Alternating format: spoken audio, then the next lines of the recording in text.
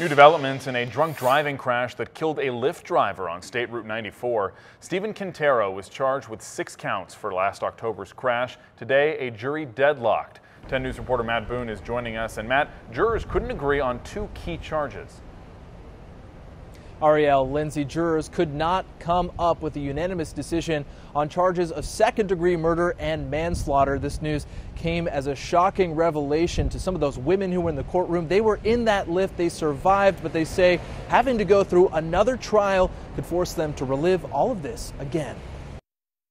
We, the jury, in the above entitled cause, find the defendant, Stephen Cervantes Quintero, guilty of the crime of driving under the influence. Out of 6 counts, the jury convicted Stephen Quintero on 4, including driving under the influence causing injury, hit and run, and driving on a suspended license.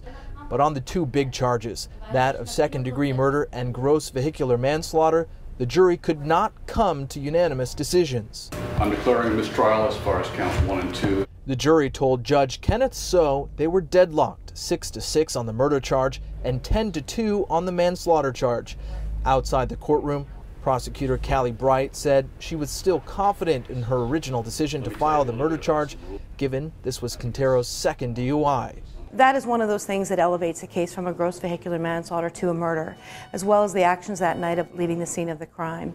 I think this is something that within our office we'll take a look at to determine whether or not we think there's anything that could have been done differently, or basically an evaluation of the case to determine whether or not we should try the case again. This all goes back to a crash on September 30th, 2016. 3 women were taking a Lyft from downtown, driven by Henry Reyes. They'd pulled over on the 94 when one of the women started feeling ill. That's when they were struck by Quintero, who then drove away from the scene. Reyes, a father of 2 and an aspiring dentist, later died. The women survived with minor injuries, but live with the scar of this day forever.